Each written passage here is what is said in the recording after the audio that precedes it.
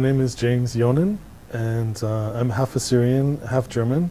My father was Urmi Assyrian. His parents, he was born here in the States, in Chicago, but his parents, my grandparents, emigrated from Iran, from the Urmi region, from Goytapa. My mom is ethnic German. Her parents, my grandparents on my mom's side, emigrated from Germany to Chicago. And my parents met in Chicago, and I was born right in the heart of downtown Chicago at Northwestern Memorial Hospital. My dad's father, my paternal grandfather, was a chef, and he worked his way. He went first to Germany and worked his way as a chef through Germany, eventually to Bremerhaven, which is a port city in northern Germany. And he came over from Germany. And my grandmother, she went to Russia first. I get confused whether it was Tbilisi or Baku, somewhere in that area, Azerbaijan, I think. And I think she also came from Germany as well, on a ship from Bremerhaven. I've always loved languages. I've always been fascinated by languages. It's just something intrinsic about me, I guess. When I realized how special and unique our language is, how rare it is, and how ancient it is, it really energized me and sparked a passion in me to really make an effort to learn to speak it. I asked my father to teach it to me, but he was of the generation of immigrants that when you came to the United States, you wanted to kind of shed all your anything that was ethnic, you know. And so he sort of resisted teaching me. You know, I'd say, Dad, will you teach me how to speak Assyrian? And he'd be like, what do you want to use it for?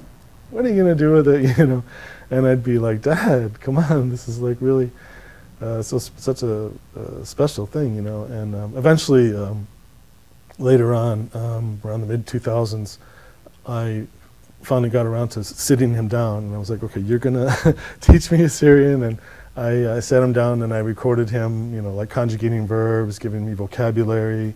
I tried to get as much basic information about the language that I could use to, you know, construct sentences and to speak the language. Unfortunately, he passed away before I was able to finish doing that. And now I'm trying again to learn the language, and I'm taking classes, different classes. I retired from the travel industry, so I'm able to travel on a standby basis.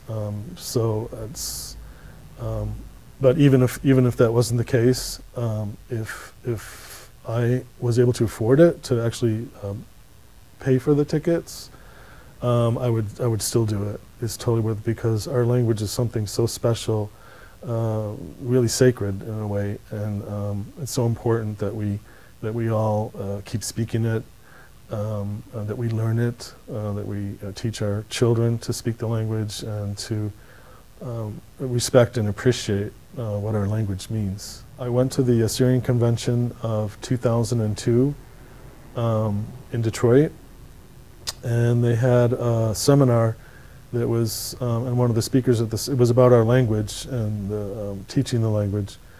And there was a gentleman, Michael Mamu, I think his name is, from Sweden, and he was he spoke about how there was a program in the government of Sweden that actually funded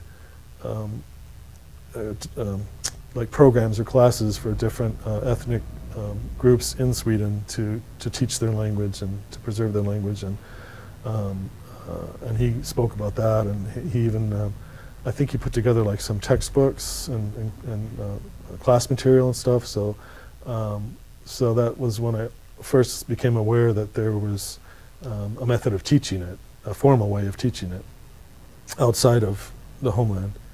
And then fast forward to 2014, I was at the Assyrian Convention in Las Vegas, and I met an Assyrian guy from Los Angeles, and he invited me to come out to visit him there in LA. And while I was there, I was like, hey, can we go to the Assyrian church? I'd like to go to the church service and go to one of the Assyrian churches.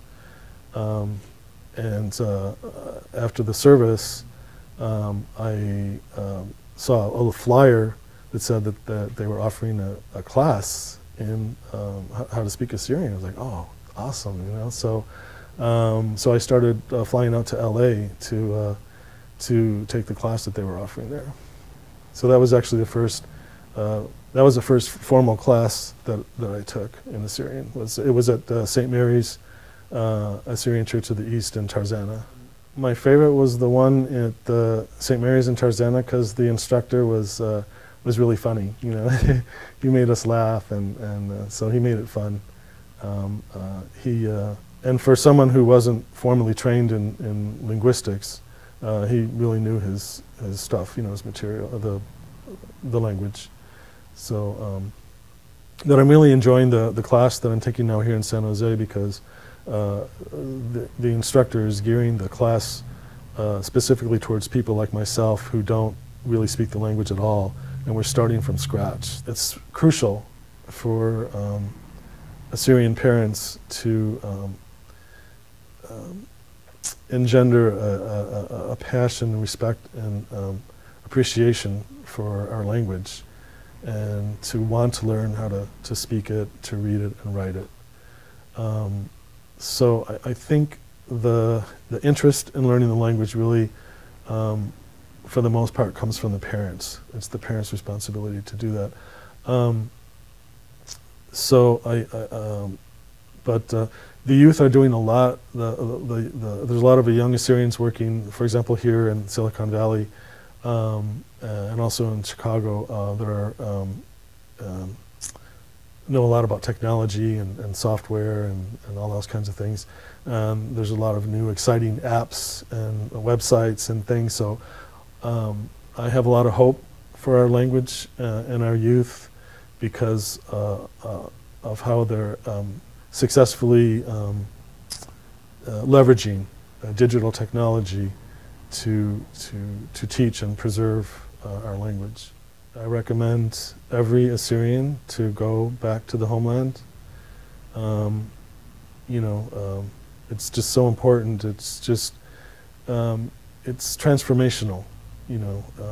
It's just, I mean, there's nothing like actually going there where our people are from to garner an appreciation for our situation and our people and the land, and it's just I think every Assyrian that can should go to Assyria. Yeah, it changes you. My message to the Assyrian people as a whole, but especially the youth, is that our forefathers sacrificed and suffered so much to preserve our language and our culture over thousands and thousands of years, and it's such a rare, unique, and special language. It's thousands of years old. It has religious significance because it's the closest living language, from what I understand, to the language that Jesus and the apostles spoke. And also only a handful of people speak it. I think there's less than 3 million Assyrians worldwide. I think more than half of them are in the diaspora.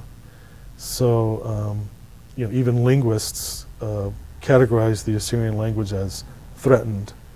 So it's crucial. It's crucial that the Assyrians make an extra special effort to continue to speak the language and to teach the language to our youth. It really is important for the Assyrians to make it known that we exist. Because think about it, how can you care about a people or a culture that you don't even know exist? Most of the majority of the world's population don't know even know that we exist. I mean, everybody knows about Armenians and, for example, which is great, you tell somebody you're Armenian and they're like, and they know what that means. So we need to get to a point where we don't always have to constantly explain who we are or that we even exist. And then once that happens, it's important to share with non-Assyrians the richness of our culture. You know, we have so much to our culture. You know, aside from the language, you know, there's dress. You know, there's cuisine, there's dance, there's literature, art. You know, so it's just so much to our culture. So it's important for number one, for the world to know we exist, and then second to that, the richness of our culture, the multifaceted aspect of it. You know, but you know, the language is crucial, because when I was in Assyria, we met with a women's like support program or group, and the leader of the woman that was in charge of the program, I asked her about our language, and she said to me, we're nothing without our language. And I think in a lot of ways that's true. So, you know, I think first and foremost we need to preserve our language and our writing. We have an incredibly beautiful alphabet. I'm really into calligraphy, and when I first, I found a book once when I was a teenager in a room in our home. We called it the Den, and it was a book on the Assyrian language, and it had the writing in Assyrian, and I looked at it and I was like, wow, that's really beautiful, that is so cool. And I was like, so the moment I saw it, I was like, I've got to learn how to do this. And it took a lot of years, but you know, thankfully, you guys had that class here in San Jose on the calligraphy. I was so thankful when you offered that class. It was so cool, learning how